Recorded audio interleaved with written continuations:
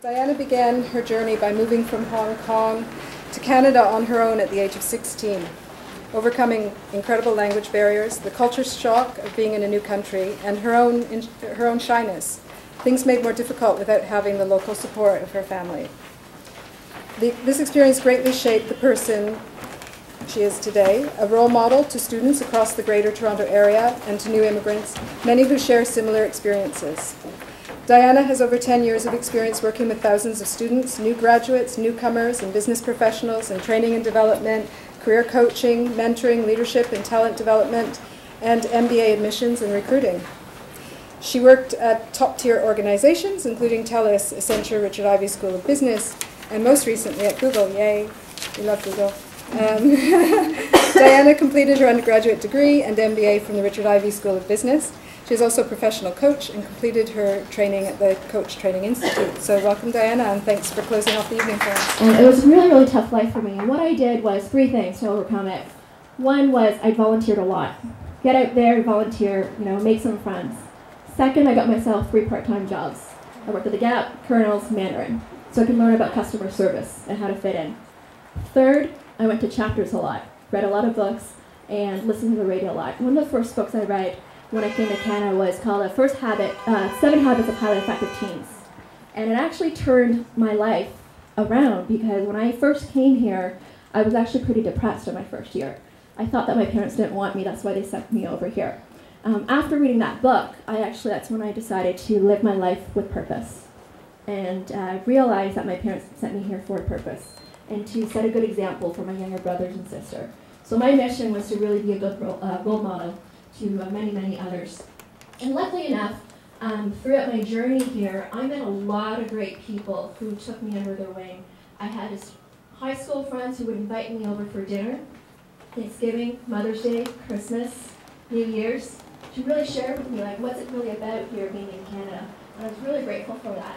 I had a high school counselor who was like my father at that time, and I had no idea which university to go to at that time. And all I remember was I just wanted to be away from London, Ontario, because it was not enough diversity for me. So I was like, I just want to be away from London. And luckily, he encouraged me to apply to the Richard Ivey School of Business, one of the top business schools in Canada. And I applied. I got pre-accepted in high school. And luckily it was due to the fact that I did a lot of volunteer work.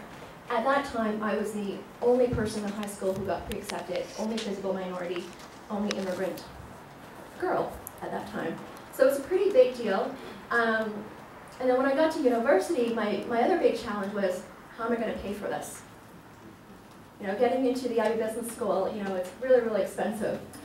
So what I did was, I quit all my part-time jobs that I had, started my own tutoring business, tutored students from grade 1 math all the way to university level math, every single math course that I tutored because I was good with numbers. So I started my own business, and I was lucky enough that parents and teachers in my high school, they were my advocates. They were the ones who gave me the business and what really helped me pay my way to university. And the other thing was giving back. I did a lot of volunteer work. I was a peer mentor, big sister to hundreds of first-year students, new immigrants, really setting a good role model and example for them because I really understood what it felt like of the challenge I felt, of all the challenges of being here on your own, not having your parents, and coming home sometimes just against your four wall that you have nothing, no one to talk to. So I decided to set a good role model and did a lot of motivational speeches in helping people out. And fast forward, when I actually got into Ivey, 3rd year university, guess what my parents decided to do?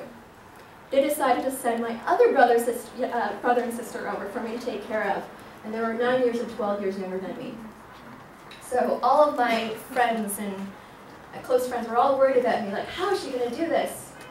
Running my tutoring business, volunteering 10+ hours a week, and trying to get through school at that time. And so a lot of people actually lended their hand by helping me and helping my brother and sister to transition into Canada as well, whether it's teaching them English, taking them out, which I'm really, really grateful for.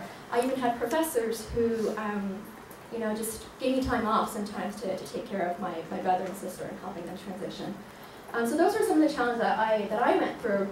And then fast forward after when it came to graduation, what's next? Do I go back to China or do I stay here in Canada? And luckily enough, when I look back at my career throughout the last 8 years working in a corporate environment, what I have learned, it's really the people. What I've learned, a lot of my friends here, even though I don't have family here, my friends are like my family.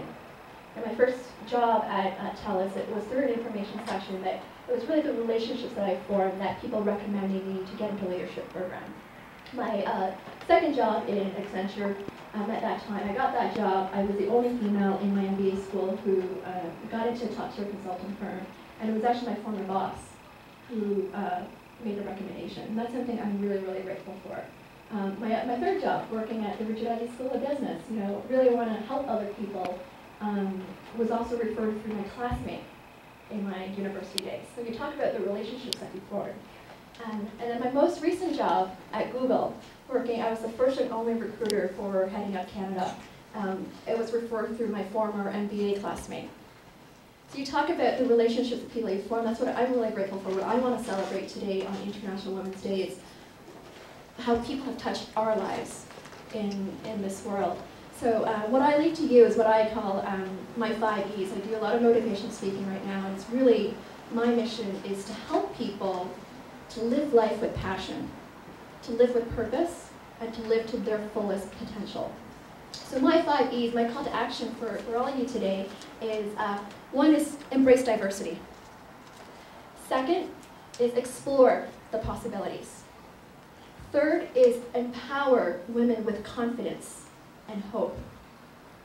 And fourth, enable the opportunities for women. And my fifth is encouraging active participation in the community. Thank you very much.